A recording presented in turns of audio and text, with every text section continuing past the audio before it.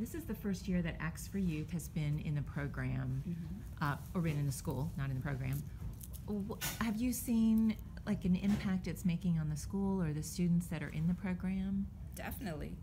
Yeah? Okay, Yes. good. So in what ways? Like what have you?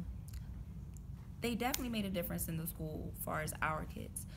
For one, this is the one thing that I notice every day is that how much the kids are looking for them. They need their restorative circles. We had students come and went to Miss Lysandra and said, hey, I think we have to circle up. So that's how I know the program is definitely working on that behalf. The kids want to come to their room.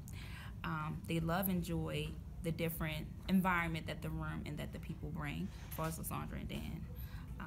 I think it's the best program that we do have, like outside vendors, although we have like Hope Health and things like that, but this particular program is more hands-on with the kids, and they definitely need it. It's their interventions.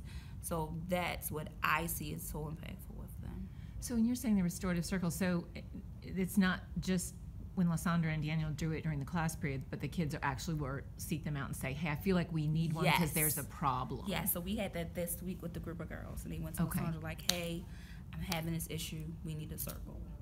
Okay. And then we was like, whoa, the program's working. Because if they can identify it, then it is.